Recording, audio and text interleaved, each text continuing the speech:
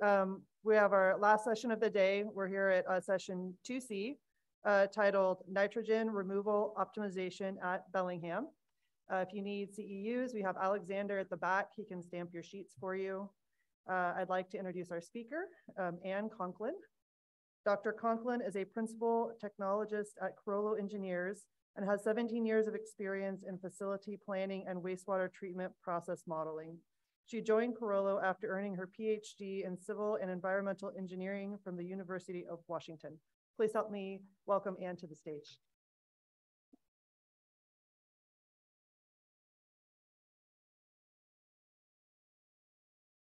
All right, thank you. Okay, so it's the green button. All right, give it a try. So I'd like to acknowledge my co-authors. This work was conducted with Steve Bradshaw from the city of Bellingham, Adam Klein from Brown and Caldwell, and Susanna Long and Tad Giesberg also from Carollo. Sorry, Adam Klein's from Brown and Caldwell, if I didn't say that correctly. All right, let's see if we got this. Okay. So in this talk, I want to start with a background of the Post Point wastewater treatment plant and how the 2022 Puget Sound Nutrient General Permit impacts that plant. I'll then launch into a discussion of the nitrogen optimization investigation that we conducted. We started with a brainstorming session, and that was followed by an evaluation of the 3 most promising alternatives, and then wrap it up with a discussion of the next steps. So on each of my slides, I've provided this bar at the top. We have a pointer. This is a testing. Oh, nope. Okay. Writing that bar at the top, it can act as a wayfinder. If you find yourself dozing off in this presentation, you can look up and see where we are along the path of the talk. All righty. So the City of Bellingham's Post Point Water Resource Recovery Plant was upgraded to provide secondary treatment in the 1990s and then expanded again in 2018 to expand that secondary treatment capacity. Treatment is provided with screening and grit removal upstream of primary clarification. The primary effluent is pumped up to the new anaerobic selector that then flows to the new activated sludge basin number 1. Flow from that basin is then split to the 3 downstream basins, activated sludge basins 2 through 4. The secondary effluent is then disinfected and discharged to Bellingham Bay. The primary sludge and the waste activated sludge are combined and thickened on gravity belts.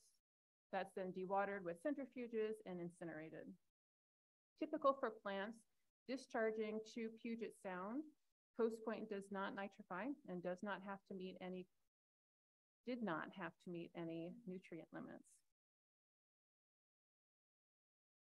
So in 2022, the Puget Sound Nutrient General Permit was issued with the goal of controlling the total inorganic nitrogen load to Puget Sound. This started with action levels for all of the dischargers that essentially cap the nitrogen load at their current levels. In addition to these action levels, the Puget Sound Nutrient General Permit also required a nitrogen optimization plan, which is what I'm going to be talking about here, as well as annual reporting and a nutrient reduction evaluation to look at how each of these dischargers could get to effluent concentration as low as 3 milligrams per liter. So by design, Post Point's historic effluent nitrogen load is pretty close to that action level. They set the levels to hold everyone at their current levels. So there's not a lot of wiggle room here. This graph is plotting the yearly effluent nitrogen, total inorganic nitrogen load from Post Point for the years 2017 through 2020. And in the gray line, I've overlaid the action level for Post Point, which is at 993,000 pounds per year. So those lines are pretty close. Important to note, though, that this line was based off of once per month sampling, and we're assuming that that is an accurate representation of their effluent nitrogen load. So if we just kind of play this out, we can see that it's pretty possible that Post Point could exceed their action level within the first 5 years of the permit cycle if they don't make any changes to the process. So this is the same graph that I showed previously, but now I've extended out the x-axis to have the entire 20 years of the planning period. That blue box there represents the 5 years of the permit cycle, so the first 5 years of the permit cycle. The gray line is still the action level for Post Point at 993,000 pounds per year. And now I've added on a green line, which is our projection if nothing changes. So just based off of growth, we can see that within the first 5 years, the green line has passed the gray line. Just other notes, this green line is based off of the growth projections as documented in the city's comprehensive plan. We're also assuming that influent per capita loads remain at their current average value. So this is the basis of our planning that were used in the nitrogen optimization planning. So in addition to growth, aging infrastructure is compounding Post Point's ability to comply with the action level in the Puget Sound Nutrient General Permit. Chief among that is their incinerators. They have two. One was installed in 1974. One was installed in 1993. Both are reaching the end of their useful life. They are expensive to repair and maintain, and they have limited capacity for growth. So the biosolids plan, which was ongoing while we were doing this evaluation, evaluated the continued use of the incinerators as well as switching to a new technology, namely anaerobic digestion. So of these two technologies, a switch to anaerobic digestion has a pretty profound impact on the city's ability to stay under the action level, which was already problematic to begin with. On the figure on the, I think my directions right. The figure on the left is showing the city's existing incineration process. And in that process, the biosolids that are sent to the digester, the nitrogen is released to the atmosphere as nitrous oxide. We can compare that with an anaerobic digestion process. The biosolids go to the digester, it releases the nitrogen in the form of ammonia, and that comes back to the liquid stream in the dewatering return. This dewatering return can increase the nitrogen load to the liquid stream process by upwards of 30%. So we can see kind of what that looks like on that original plot that I've been showing. Now I've overlaid a blue line, which is showing what that 30% really looks like. So as with the green line, we are still passing beyond the action level of 993,000 pounds per year, but now that delta is much, much higher. So at the end of that first 5 years, the 2027 timeframe, there's a pretty big gap that would need to be filled, and it's unlikely that optimization alone could get the city under the action level of 993,000 pounds per year. So because of this, we looked at combining anaerobic digestion with side stream treatment. The schematic that I'm showing here is for a Diemann process this is one example of a technology to effectively reduce the nitrogen in that side stream. In this Diemann process, the dewatering return is fed to an Anamox reactor. This reactor is intermittently aerated with dissolved oxygen concentrations ranging from 0.3 to 0.5 milligrams per liter. This environment encourages the growth of the AOBs, the ammonia oxidizing bacteria, which convert ammonia to nitrite, and the anaerobic ammonia oxidizing bacteria, the Anamox bacteria, which convert the residual ammonia and the nitrite to nitrogen gas. Diemann process can be operated as a flow-through or a sequencing batch reactor. This schematic is showing a sequencing batch reactor, so the mixing and aeration are periodically stopped, the mixed liquor settles, the clarified effluent that's denitrified is then sent back to the liquid stream. The solids that settle out of the process are sent to a solid separation system like a cyclone, and the fluffy materials wasted out. The granules are continually enriched so that these slow-growing Anamox bacteria can stay in the system. So it's a pretty nifty process to reduce the nitrogen load in that side stream. So final time I'm going to use this graph. The final line is that red line, which is showing what we might project for the nitrogen load through the planning period with anaerobic digestion coupled with the side stream treatment process. So in summary here, what we found is regardless of the city's approach for solids treatment, there's a chance that they're going to exceed the action level within the first 5 years of the permit cycle if they don't make any changes to their liquid stream process. Additionally, optimization coupled with either an incineration process or anaerobic digestion with side stream treatment, it's likely that we'll be able to close that gap. It's a small enough gap. So now moving on to talk about nitrogen optimization. So in most biological treatment plants, nitrogen removal happens in the secondary treatment process. So we're going to really focus this discussion on the secondary treatment process at Post Point. As I mentioned previously, Post Point does not have to nitrify. They do not nitrify. In fact, they intentionally do not nitrify because they do not have an ability to dose alkalinity. So they operate at solids retention times between 2 and 3 days. With the anaerobic selectors followed by the activated sludge basins, they operate in an anaerobic oxic or AO configuration. We can then compare that with a more conventional approach for removing nitrogen. I'm showing here at MLE schematic. In this approach, the influent or primary effluent is sent to an unaerated zone followed by an aerobic zone. In the aerobic zone, the SRT is held long enough so that we can allow for the growth of the slow-growing nitrifiers. In the Puget Sound area, this could be anywhere upwards of 5 to 10 days to allow for those nitrifiers to grow. So that represents a factor of 2 to 3 increase in the inventory above what Post Point is currently operating. That nitrate that's produced in the aerobic zone is then sent back to the anoxic zone through 2 paths. One of them, the lesser path, would be through the RAS stream, and the second path is through an internal mixed liquor return, typically set at 2 to 4 times the influent flow.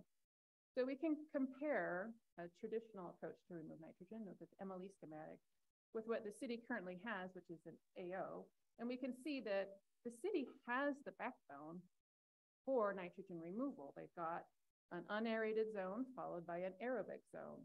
So they've got that already. Where the two are different is that currently the city operates at a very low solids retention time, and they do not have the ability to send the mixed liquor return, the internal mixed liquor return. So in order for Post Point to remove nitrogen, they're going to have to nitrify. And in order for Post Point to nitrify, they're going to have to run at a higher SRT. So these nitrifiers are slow growing, but they are pretty impacted by temperature. So in this plot, I'm showing the wastewater temperature for Post Point. It's the minimum monthly temperature, and it's not rocket science, but in the summer, the wastewater is hotter, as you'd expect. And during this summertime, the nitrification rates are higher. And so in the summer, Post Point can nitrify at lower overall SRTs. Now, this still represents a doubling of the SRT over what they're currently operating, but it's not like a tripling of the SRT. So this is promising. But in order for Post Point to run at these higher SRTs, they need to hold a higher inventory. And in order to hold a higher inventory, they need to do this when peak flows are low. So wastewater temperature is not the only important factor. We also have to look at peak flow. So I've overlaid on this graph the peak day flow over the course of the year in red on the right y-axis. And again, this is not rocket science. In the Puget Sound region, it's warm and dry in the summer. And we can see that there is an optimum period for nitrification at Post Point between June and September. During these months, the wastewater is warm, nitrification rates are higher. Peak flows are also low, so the plant can run at a higher inventory without risking washing out their secondary fires. So that's good news. So now we know that between June and September, this is a good period to try nitrification. And in fact, that first step in nitrogen removal, the conversion of ammonia to nitrate, that's not limited. In fact, there's some summers when Post Point struggles to stay out of nitrification. What's limiting the overall nitrogen return, other than alkalinity, is returning the nitrate back to the anoxic zone. And so the brainstorming session that we conducted was really focused for the summer months on how can we get more nitrate back to the unaerated zone. And the first obvious answer is, well, put in an internal mixed liquor return pump station. That would do it. So we looked at that. This is a schematic of the Post Point treatment plant, their existing treatment process. And I alluded to this in the beginning. Post Point has an unaerated zone followed by their first activated sludge basin that then goes to 3 downstream aeration basins.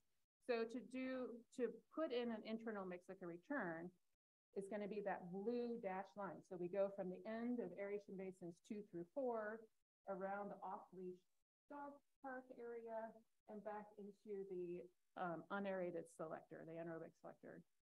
So this is possible. The issue with this is there's a lot of constraints on this site. And the one that's most important and most impactful to putting in the internal mixed liquor return is this heron rookery. This is the only plant where this is a problem, but it's a significant problem here. In order to site this internal mixed liquor return pipeline would require significant permitting and a very tight construction window.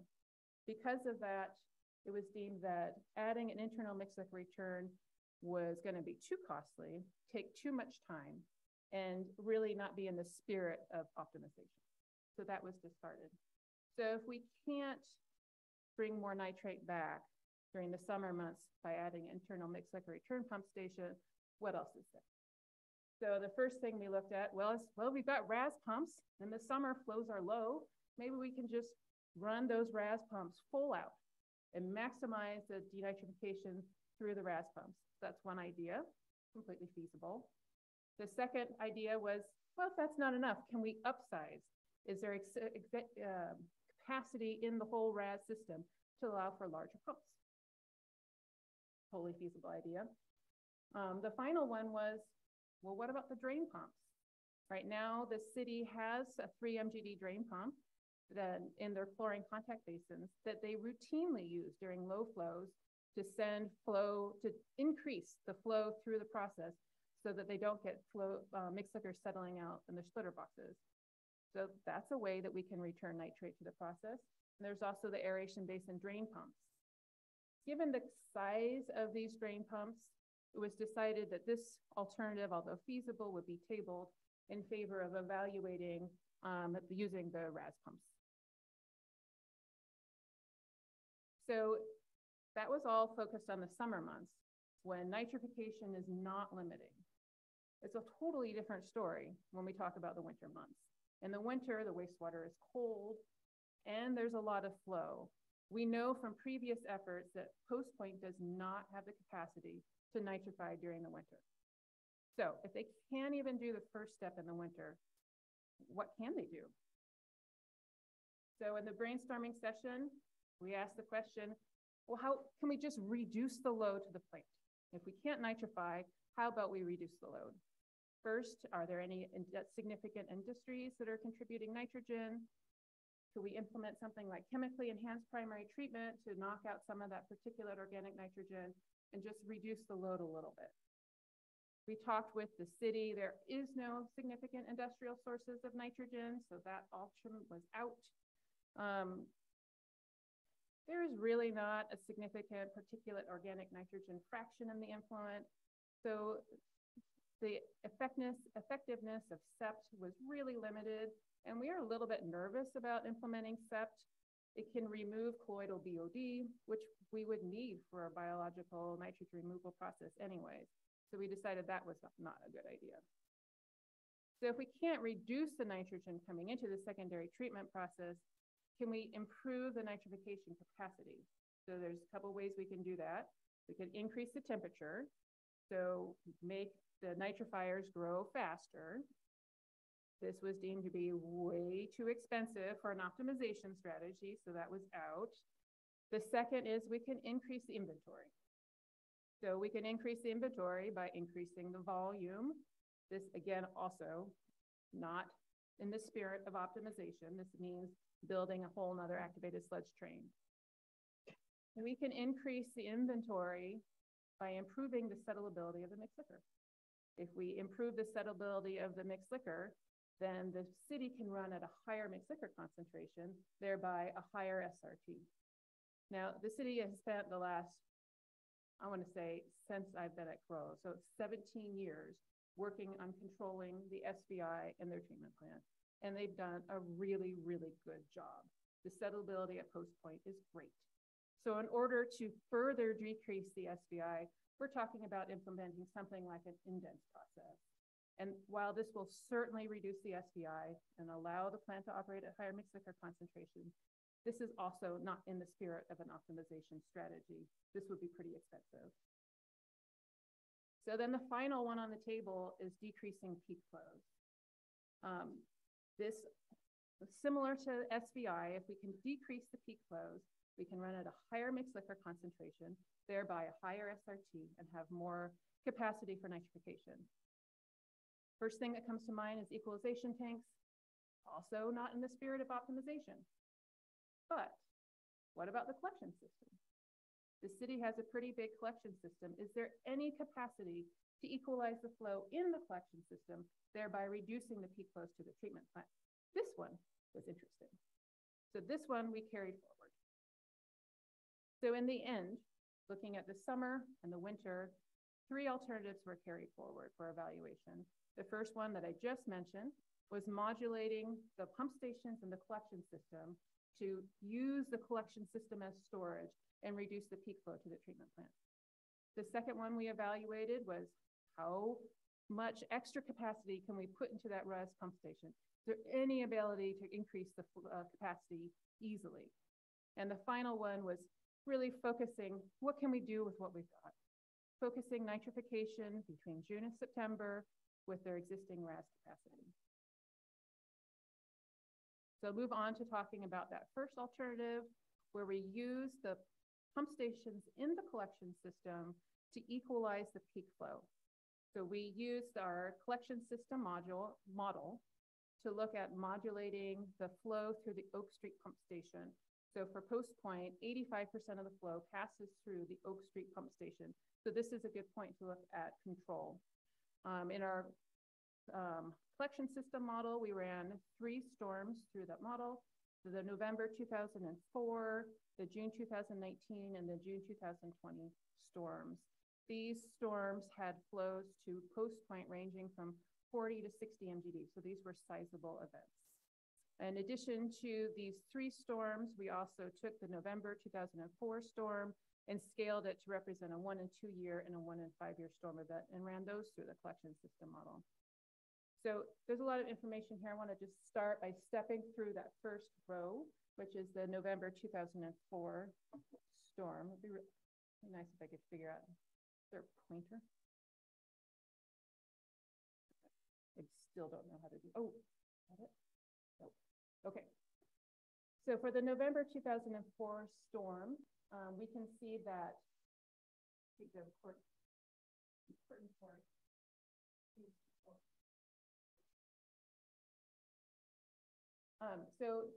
for the November 2004 storm, the total flow to the treatment plant was about 43.4 MGD. That's just the flow to the treatment plant. If we look at modulating the pumps in the Oak Street pump station, we can reduce that peak flow to about 42.5 MGD. So we have a 1 MGD reduction. So that's not a lot. And this was pretty common for the other events that we looked at. We found reductions ranging from 0.5 MGD for the November 2004 event that was scaled to the 1 and 5 year event, up to about 6 MGD for the June 2019. And that 6 MGD reduction is nothing to sneeze at. That seems promising until we consider that Post Point is a CSO facility, flows above a certain point bypass secondary treatment. So for the November 2004, June 2019, and June 2020 events, the flows exceeded the capacity of the secondary treatment process, regardless if we were modulating the flows in the pump station or not.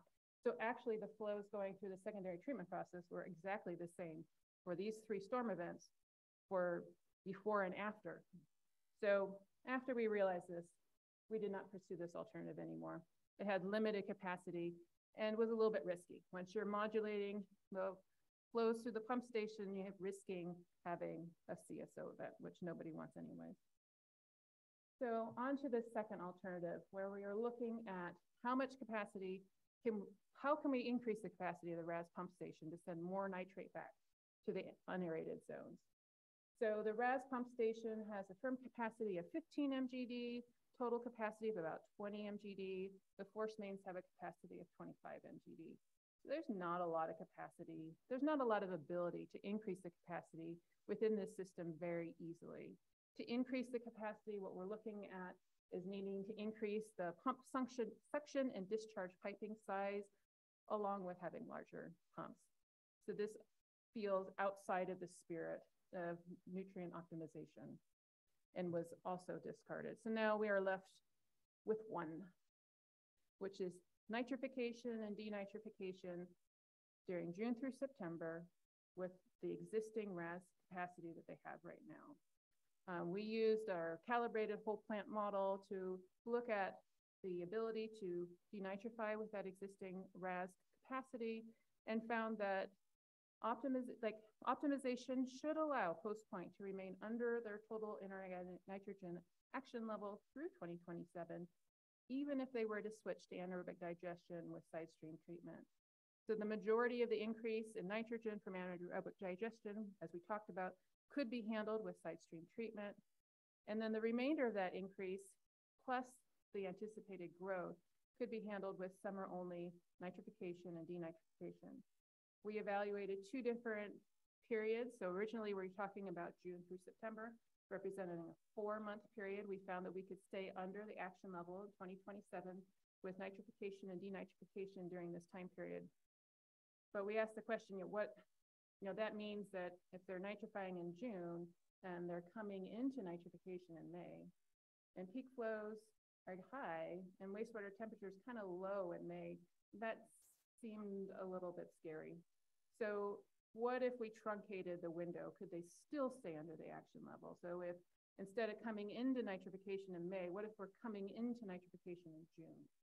So if we're coming into nitrification in June and we've got July through September, we also found that we could stay under the action level of 993,000 pounds per year with just 3 months of nitrification. So this was really promising, except that we found that nitrification is going to be limited by alkalinity.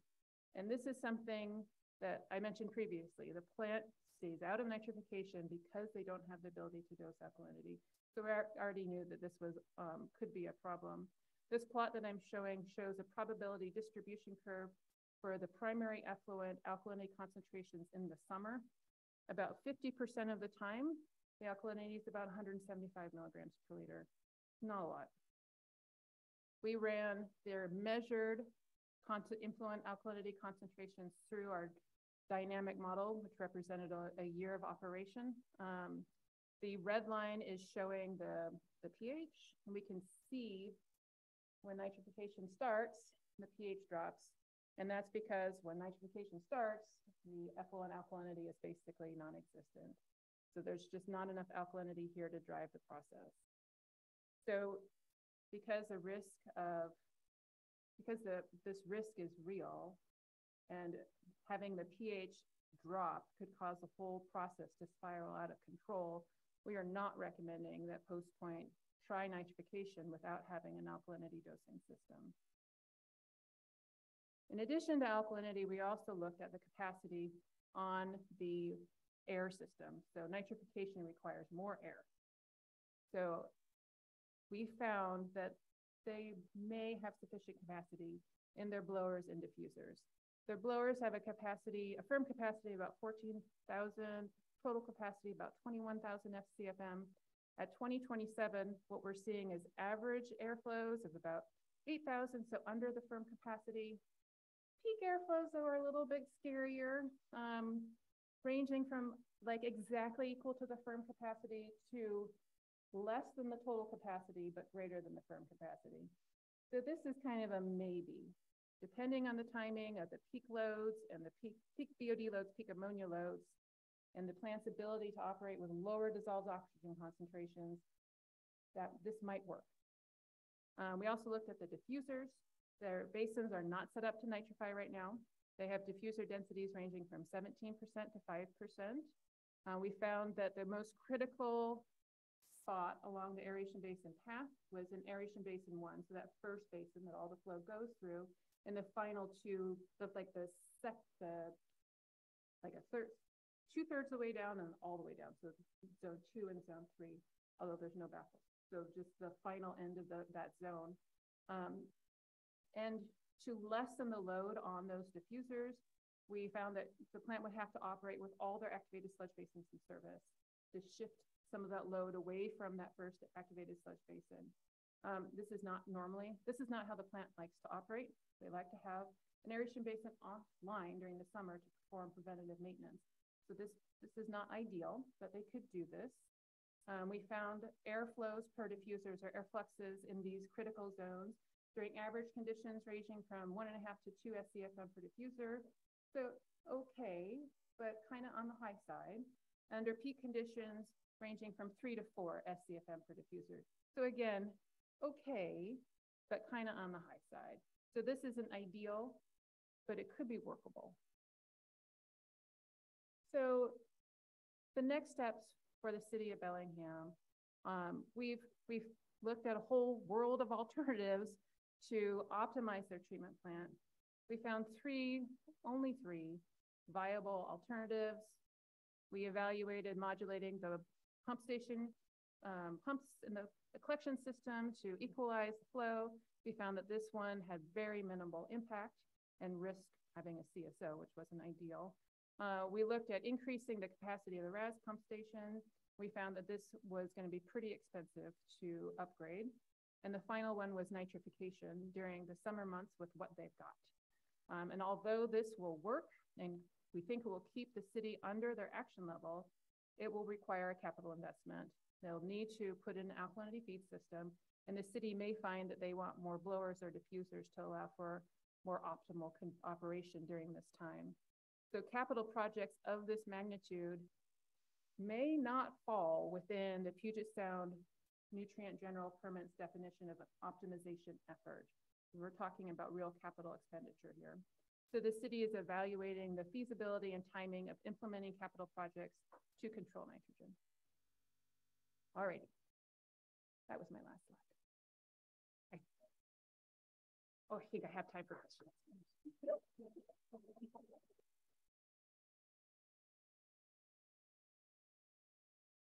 Any questions?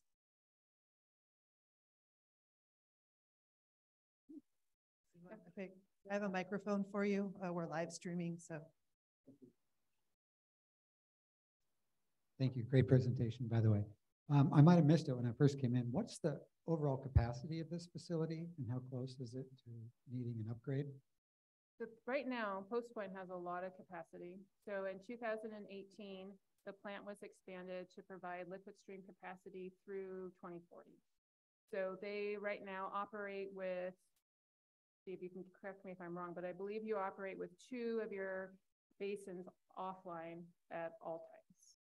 So they've got extra capacity, which is why they've got options. They can increase the SRT in the summer to nitrify. Hold on a second. So what was preventing, so the Heron Rookery was preventing some piping with the MLR pump to be able to MLR back to a different area. What was preventing that piping? Like, is there a little more specifics on how that piping wasn't able to be routed due to the rookery? Oh, and there's like a whole story associated with that I don't know all of the details. So in the 2018 expansion, they needed to go into area that was going to impact the Heron Rookery, and it was problematic. It ultimately worked out. They had a tight window of time that they could be in that area. I think they had a noise ordinance. Is that right? They had to stay under a certain noise level so that they wouldn't scare away the herons. And it all worked. Like, I remember talking to Susanna, who was the project engineer on the project during this time. And the herons were there beforehand, and then after the project, the herons came back. Everyone's super happy. The rookery survived through that project, but no one's super excited about doing this again. So I think it's feasible. I just don't know if it could happen within the time frame that would be needed to keep them under the action level. Yeah. Hold on a second. So ABs 2, 3, and 4 go into the mixed liquor line, which goes to the secondaries, right? Why can't we come off of there and go down and dump it into the splitter box for the primaries, which eventually ends up back in the system again, and you never even go near the heron rookery, or go between basins 4 and 3, which, because the route you showed, everything in the world is in that route. I mean, you can't dig through there, but you could dig through between basin 2 and the primaries, Okay. So where the tunnel is. I can answer part of that question, but not all of that question. So Susanna was the one that was involved in the facility planning when they laid out this pipeline. And so I'm sure there's a reason why it has to be in the configuration it's in. Dumping into the primaries is not super ideal because now we have the mixed liquor in the primaries, and the primary clarification performance is going to suffer. And of their treatment process, they don't have a ton of extra primary clarification capacity. They've got a lot of secondary capacity, but not a lot of extra primary clarification capacity. I'm not sure why a different route couldn't be chosen though, and I can get back with you on that. Yeah, that heron rookery. So we built the secondary clarifier from the outside wall to the north. Yeah. So you could put the pipeline in and do it. You just have to work around the rookery time. Yes, right. It's Yeah. not terrible. No, it happened. Yeah, you can do it. Right. My understanding and talking with Susanna is it can happen. Just people aren't super excited about doing that again. Yeah.